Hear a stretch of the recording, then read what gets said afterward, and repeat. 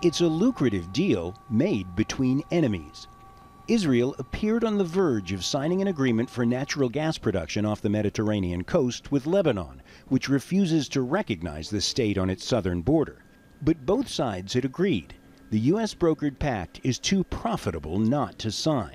But on Thursday, Israeli Prime Minister Yair Lapid rejected last-minute changes requested by Lebanon, sending both sides back to the negotiating table, where each has strong incentive to come to an agreement. This is a deal that strengthens Israel's security and economy. For Lapid, starting production on the Karish oil field as soon as this month would mark a much-needed economic and diplomatic victory ahead of the November 1st election and bring Israel closer to energy independence.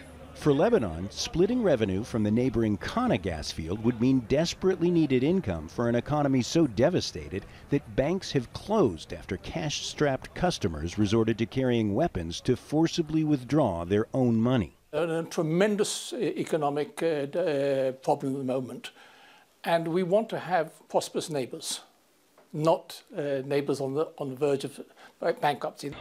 There is an unofficial third party in the mix. Hezbollah, the Iranian-backed group in Lebanon, whose leader has spoken favorably of the deal.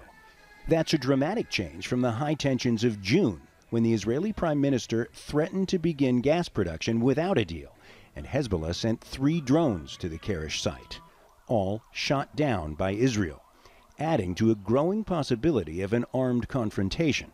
With production platforms sitting idly in the Mediterranean sun, Lapid has little time to forge a deal in time for it to help his chances in the November 1st Israeli election. I think it's a good chance. By the way, they've already begun drilling. The only thing to do now is to turn on the tap, turn on the spigot and let the gas roll.